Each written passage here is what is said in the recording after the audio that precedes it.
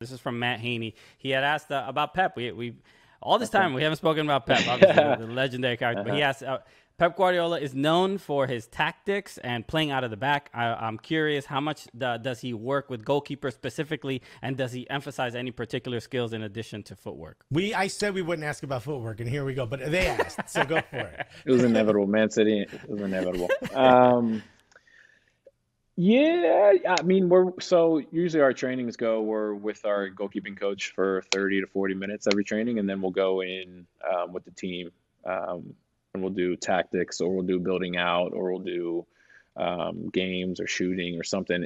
It'll really depend on what we do in training. Will depend on what the next game, like what that team likes to do. So like Burnley kind of likes to high press. So today we were doing a little build out, but we haven't worked on build out in the last couple of weeks because the last 5 teams we played haven't really pressed us too much.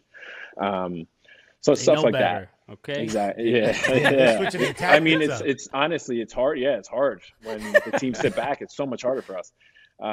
It's so much easier when teams press us.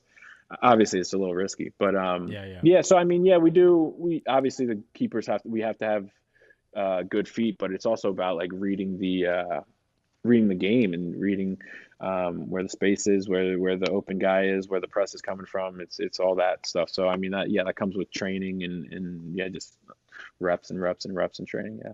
Talk a little bit about what you thought maybe for your prospects for the national team, because as far as I'm concerned, you're the number one, but you also need minutes, right? Were you put in an awkward position, or were you saying to yourself like, "Yo, it's cool, I'm gonna go get those minutes, and I'll be fine"? And I'll add this, because everybody here was like, "Oh, he shouldn't go. He's never gonna play."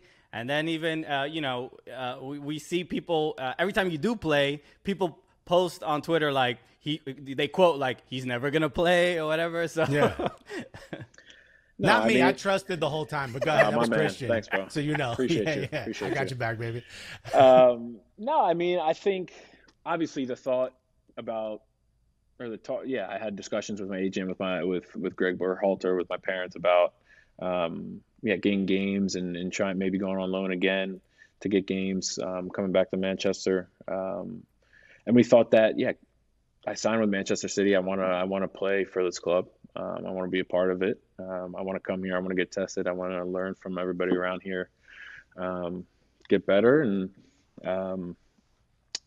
with hard work, good things come. So I'm lucky enough. I've been able to get some games, and they've gone well. And so my focus is really just on the day-to-day, on the processes getting better, and everything will fall into line if I work hard, if I continue to keep the right mindset, and